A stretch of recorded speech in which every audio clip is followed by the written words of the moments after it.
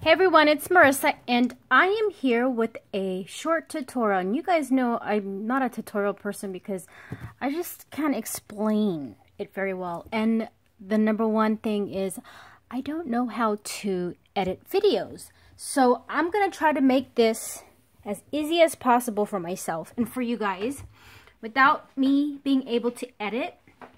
So I skipped some, I already pre-did some of the steps. So I'm just going to show you. If you guys remember, I made this card a while back. And I used this Elmer's rubber cement to mask the heart so that the paint didn't get on the heart. So I decided to do a tutorial on this. So you can get this from any of your stores, Walmart, Target. You probably can even get this like at your local CVS or, you know, wherever. But this is a couple of bucks. I think this is like $3 or $4. But I'm going to also show you some other items as well that does the same thing. So you have your inexpensive Elmer's rubber cement. Then you have this drying gum. And I don't remember where I got this from. I think I got this from the art supply warehouse. And then recently, I got this Moloto graphics art masking pen. So these are some items that you could also use if you guys were wondering. But in this video, I used rubber cement. So I'm going to go ahead and show you how to do that. And I already pre-stamped my image. So what you're going to do is you're going to get a, what is this? A paintbrush. And I prefer the one that has the flat edge, not the pointed one. And you're going to get one that, that you could use over and over with. But as you can see, I put some washi tape on the handle just to show that, that this is for my rubber cement, my Elmer's rubber cement. So I know that I can use this one instead of ruining my other brushes. So what you're going to do is, if you haven't worked with rubber cement, it does have a really foul and strong odor. And then when you open it up, it has this brush, but I don't use this brush. But make sure you have a well-ventilated place, because if you're sensitive to smell, this probably could give you a headache. Okay, so I'm working with watercolor paper only because I will be watercoloring on this paper. And so I embossed the image, and then what you're going to do is put some on your paintbrush, and you are going to just add a not so thick but not too thin layer of the rubber cement in the inside of the image where you do not want to have color. So you're just going to paint that on, and as you can see, I'm going in. I don't know if you can see, but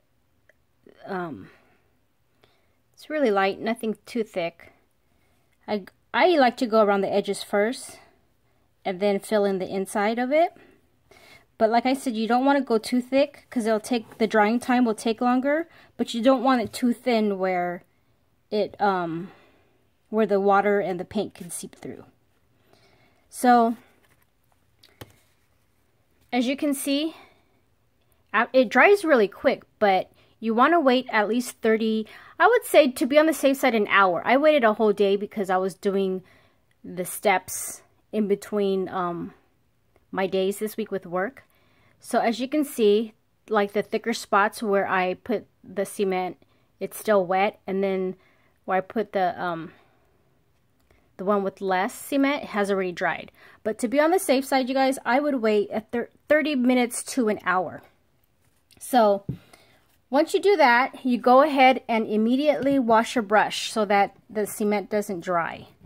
And then you could use this brush over again when you need to use the cement. So So I'm going to put that to the side, and like I said, 30 minutes to an hour to have this dried. And when it's dried, when you touch it, it's still going to be a little bit tacky, but you don't want it to where it's super wet like this spot right here. So that's that. And then here's my image, and I already put some cement on here, and it's dry. So I'm going to go ahead and show you what to do when you want to watercolor. So what I do is I grab a paintbrush and I just put some water around the image. A good amount of water. Okay. And then get my paints here, and I got a thing of water. You want to wet your paintbrush.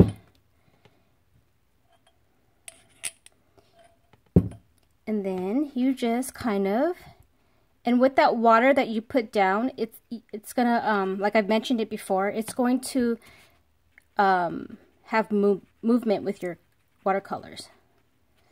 So that's all I did with this card, you guys. See, there's no science to it. You just add the watercolor around your image, but first don't forget to add water before you put the color down so that it gives the color movement. See, so that's all I did. Okay, and then once this dries, you can air dry it, or you can use your heat tool. Once that's dry, and I already have one here, that's what it's gonna look like once it's dry. Okay, and then I don't know if you could see, but I already did the right side of the heart, and the left side still has the cement on it.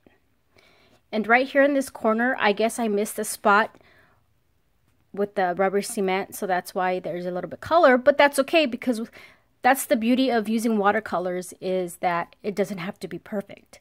So as you can see close, like I said, the right side I've already removed the rubber cement, and the left side we're going to go ahead and remove it as well. So the items that you could use, they sell these at Michael's and at Joann's.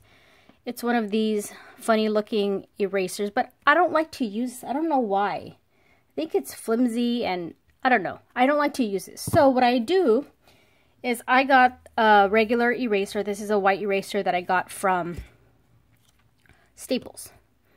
And then I'm going to go ahead, focus in there, and show you. This is where the magic happens. You're just going to erase all the rubber cement. And you can even use your fingers, actually, and it will ball up. But I choose to use this. And it's going to take away all the tackiness, as you can see. Some people use their fingers, but I like to use the eraser. And in some spots you can see that the watercolor did get on the over the image, but that's okay, because that's what watercoloring is all about. See? And look at that. All done. That was really simple, right? So, oops, there we go.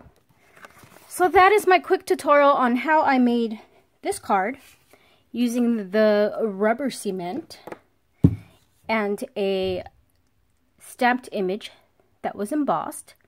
So, yeah, super easy, right? So, you guys try this out, and when you guys do, let me know. Let me know when you make a video, because I'd like to see what you guys come up with. So, thank you guys for watching. I hope everybody had an awesome day, or week, I should say, because tomorrow's Friday. So I will talk to you guys later. Bye for now. Thank you for watching.